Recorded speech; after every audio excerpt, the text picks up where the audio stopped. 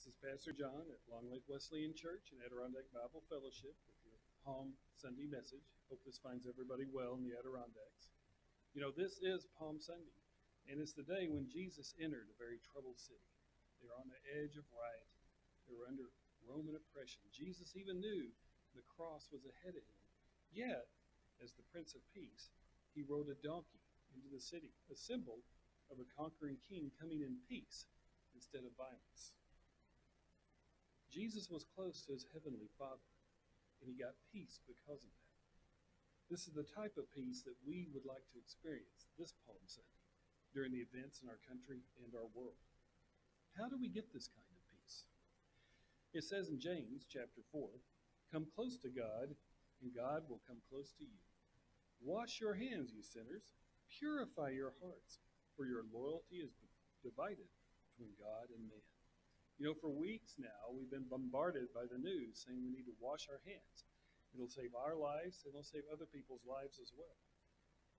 What's hard to wash away, though, is not so much the physical virus, but what the scripture is referring to here is a spiritual virus. The virus is that God wants to wash out of our lives the relationship with Him, which is emotional as well as spiritual. The world is enduring isolation. This isolation is torturing many people. It's causing mental and even physical health symptoms with problems that will last for years.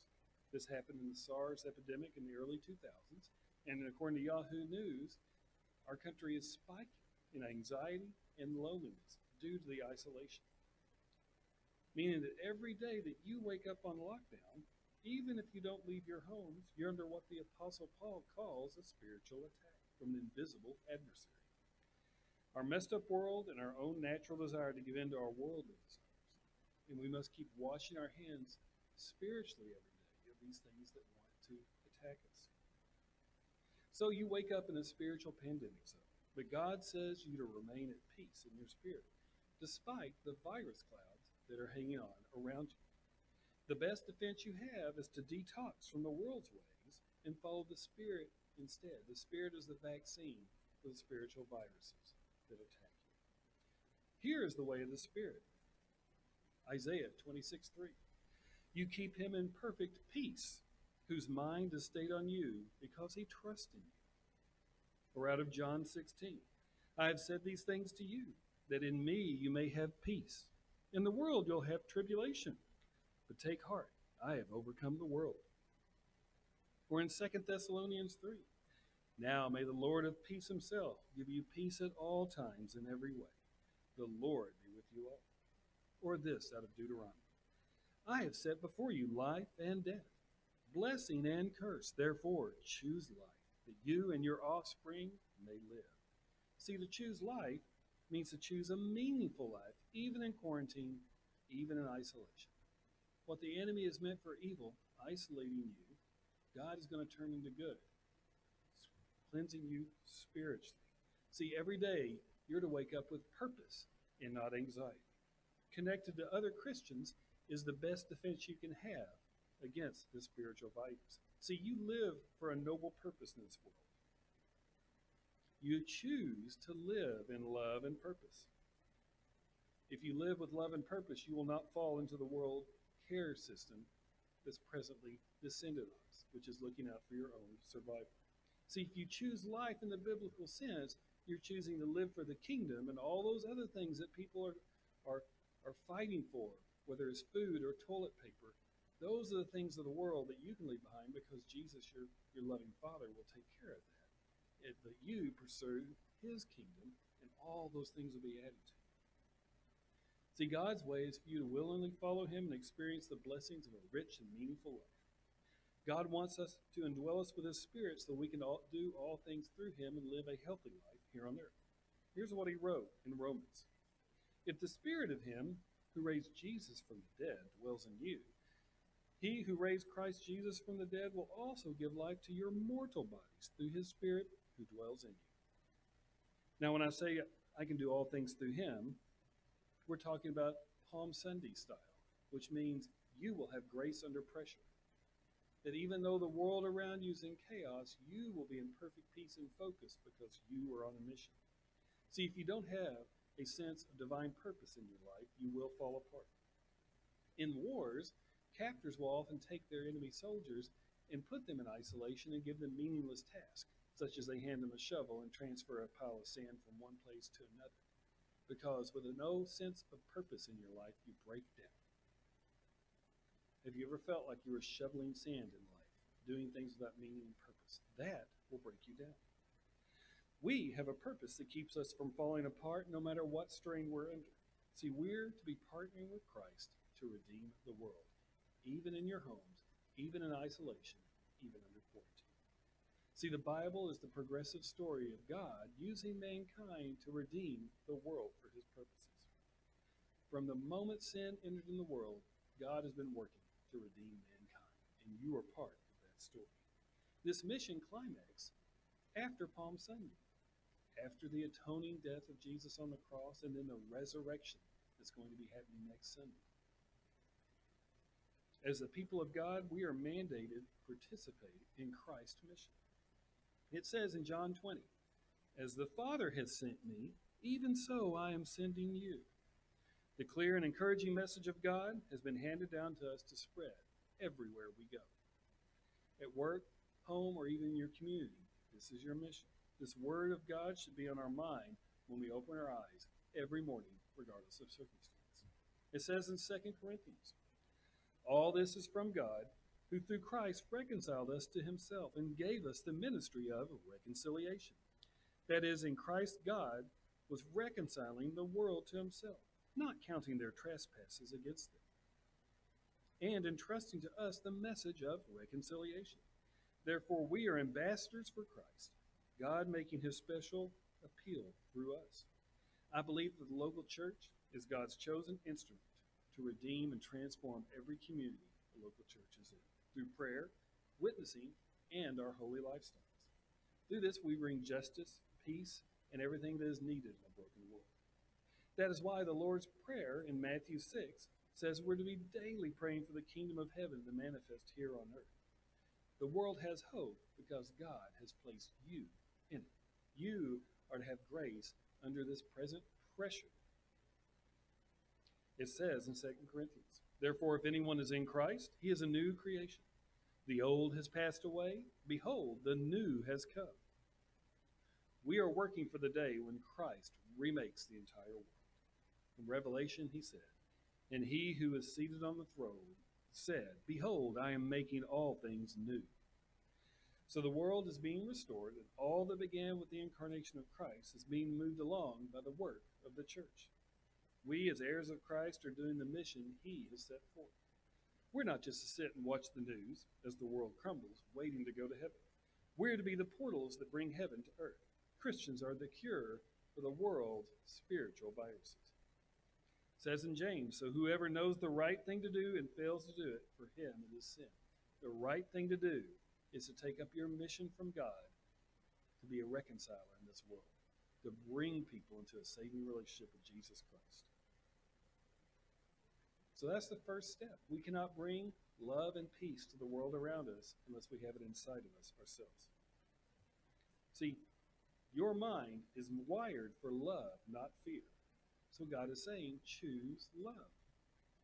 Neuropsychologist Carolyn Leaf says our brains are hardwired for love and that we have to learn fear.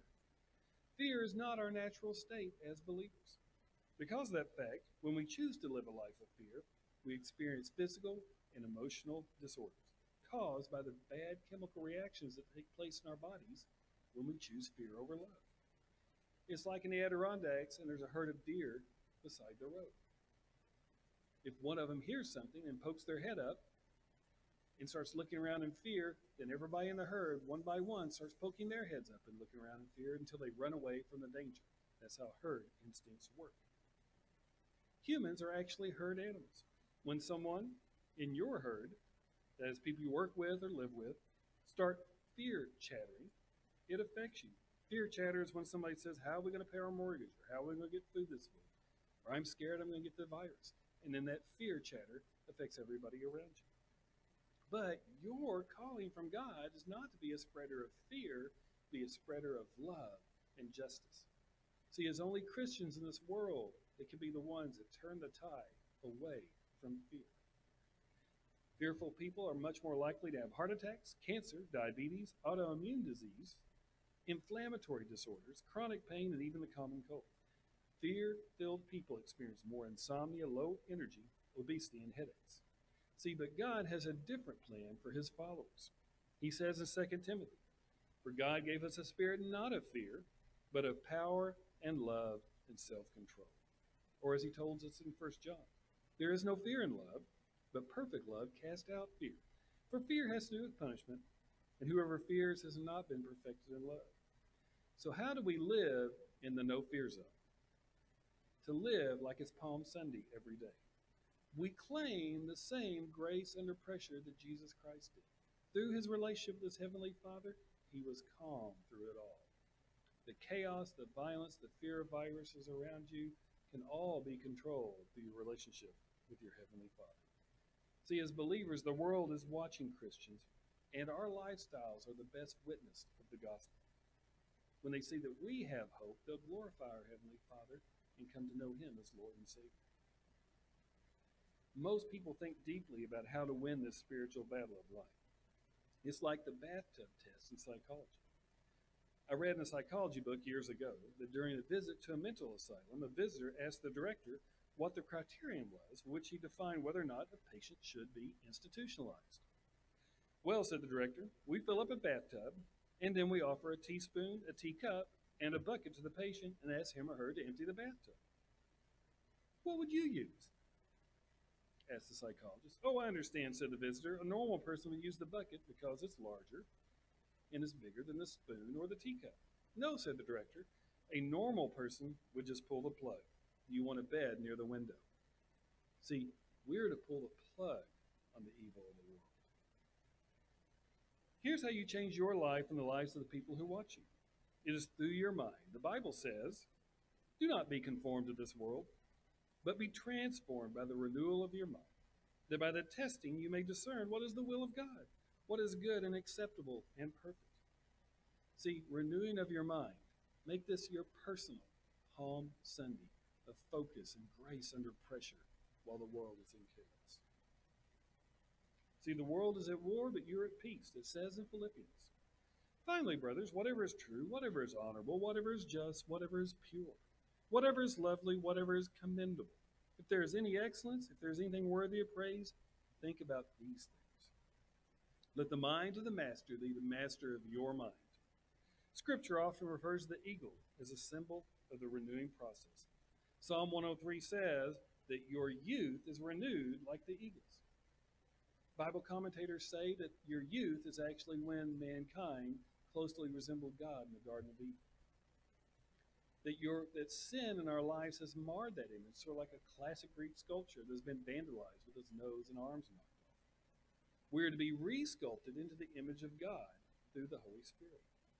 Many theologians also believe that God uses the eagle as a symbol of this transformation process because of the eagle's natural strength and prowess, but also that his powers are literally renewed after the molting season. See, after the eagle has put off his old feathers, it actually receives physical strength to soar above the challenges of the world. So your challenge is to molt off the old feathers in this life, the fear, the anxiety, all the things that are plaguing you right now, and bring on new feathers to take their place. See, we molt off the old problems and the old cares of the world and put on the new feathers that God has prepared for us. Then we receive the supernatural strength to fly above the clouds, above the storms, instead of be caught underneath them. The eagle also has incredible hindsight to see things in high definition. When we take on the mind of God, we can see things hundreds of times clearer, and we're able to make better decisions. Seeing things from God's eagle-like vantage point empowers us to discern and make decisions with the wisdom of Solomon. In fact, Isaiah says, "They who wait for the Lord shall renew their strength. They shall mount up with wings like eagles. They shall run and not be weary. They shall walk and not faint."